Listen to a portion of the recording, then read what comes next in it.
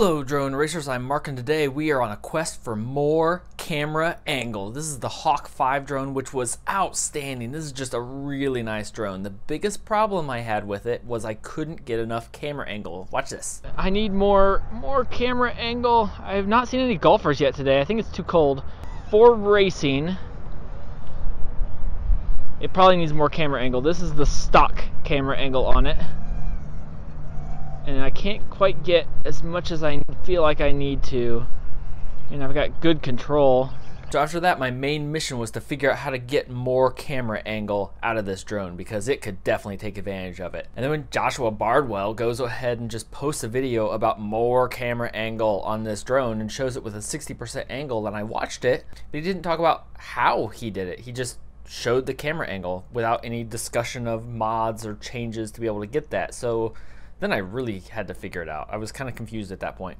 This has a Fox Ear micro camera in it, and after some research, I found that you cannot flip this. I actually did take this out. I connected the USB cable and I tried to flip this, and that didn't work. It does not have an option to flip this screen, even though you can take this out and flip over these brackets and flip over the camera. You can get that all to work. Doesn't work with this camera. The solution ended up being ridiculously simple. So to get to the camera, there's just 4 screws here that you have to take out. It's nice and easy. So then also the camera is held in nice and tightly with these screws, so you'll probably have to loosen them. So there's actually 2 problems, and they're both really minor. These ESC wires were tucked up here underneath the plug for the camera, so they were underneath over here, so my camera angle was just hitting on them, so that didn't work. So I pulled these cables out of the way and I've just set them up here, and they're not in danger of connecting or hitting the prop. The wires here are really close to the flight controller, and I actually thought they were hitting, but they're not. You might be able to move this and adjust this without taking off the top plate, but it's much safer because you have a little more give to get it past. The wires were catching when it was all in tight on the flight controller. So if I move the top, then I can just slide this forward a little bit, get really probably more than enough camera angle. Now I'm still catching the wires on the other side here. If you want a full like 90 degrees, you'll have to move some of those wires out of the way too. But if you really want to do it, you can get a ridiculous camera angle without having to make any major mods and changes. You just need to get it where you want it, get it locked in, and then put everything back together. So in my case there, that's about 50 degrees, I think, and that'll probably be pretty good. We'll go find out today. So now just tighten up all the screws, put the top back on, and go find out. So there you go. Once I put the top on, I found out I've actually even got more than I want. That's more like 60 degrees, so that's probably too much, but hey, just for you guys, I'm gonna try it. One thing to note when putting the top plate back on, these plates, which for whatever reason they're there, you don't really need them, but they do look cool. They are directional. This is beveled to match the screw on one side, so if you try and put them on upside down, your screws won't fit. So make sure you put the right one on the right side.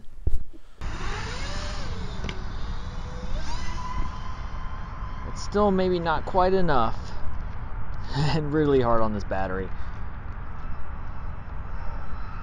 Once it gets down a little bit, it's all right. Oops.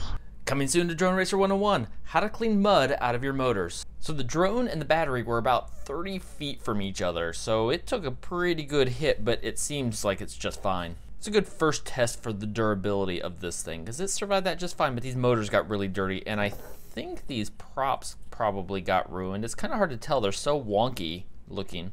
But this was actually about camera angle, and I think we successfully showed that that worked. Now I have the freedom to set it pretty much to whatever I want between flat, and this thing will probably do a full 90 degrees if I want it to. I don't want it to. But if you found this useful, leave a like and a comment down below and let me know what you want to see happen with this Hawk 5 after I get it cleaned up. I think I'm going to try some different props. Maybe we'll have a prop shootout to see what worked best on it. But then what comes after that? If you're new to the channel, make sure you subscribe so you see all the new drone goodness, how-to tutorials, and whatever else I feel like filming, and whatever the weather will cooperate with, which is not going to be flying this for at least a few days. But until next time, remember, after yesterday, I'm going to have a battery repair tutorial coming soon too. Oops.